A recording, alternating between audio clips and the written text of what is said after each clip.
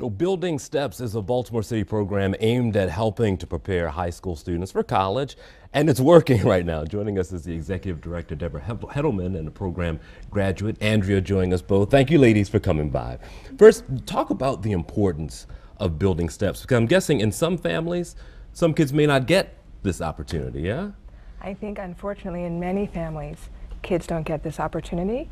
We work with Baltimore City kids who have a B average or higher, kids who really have great potential but may lack the resources, in that most of our students are the first in their family to go to college.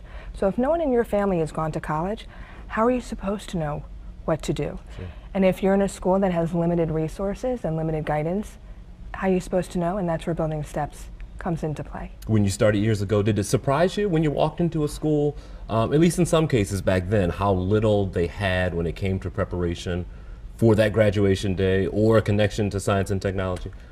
It's mind-blowing and earth-shattering, actually, how little some of our students are prepared. And it's not their fault, it's not the school's fault. I think there's a lot going on in our school system and a lot of kids to move through. And Baltimore City partners with programs like ours, yeah, which is really great. You are proof, living proof of the success of this program. Yes. When you go back, so I'm sure you go back and talk to other people who have joined. What is your message? What was your trail as you got into Hopkins? So I was in the program in 2009 and 2010, yeah, my junior and senior year.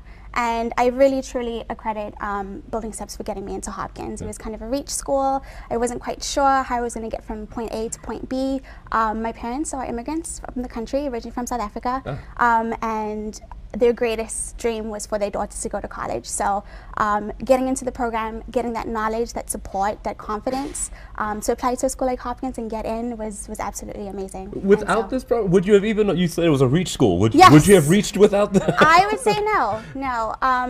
Like I said, my parents were new to the country, so they didn't necessarily know how to assist me in that way. So Building Steps really bridged that gap. I think as I looked at your website, some of the important things are experiences outside of the classroom. You do the college visits, you do the SAT prep, but you also put kids in that working environment.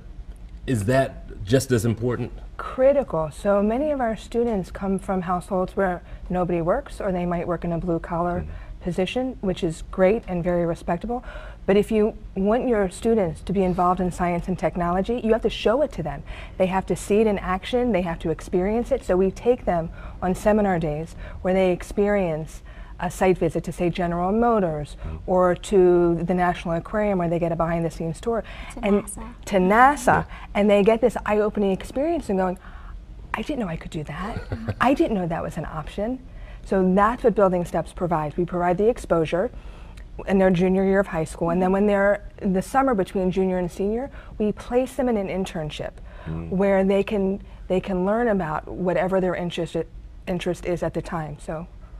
Yes, I was placed at Sinai Hospital. Oh, nice. So Is a career in medicine what you're aiming for? that initially was the plan. Okay. Being exposed to that, I kind of adjusted my goals a little bit. But now I work at the National Aquarium in the Conservation Department. Oh, very so nice. Environmentally focused. Very nice. If there are children or students out there or parents who see this, what's the best way to get a student involved with Building Steps?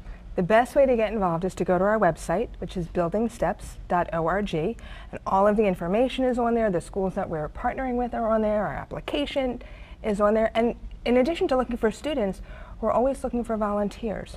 We're a very small staff. We have 125 high school students that we work with. We have several hundred of our students in college and beyond that we're still working with, like Andrea.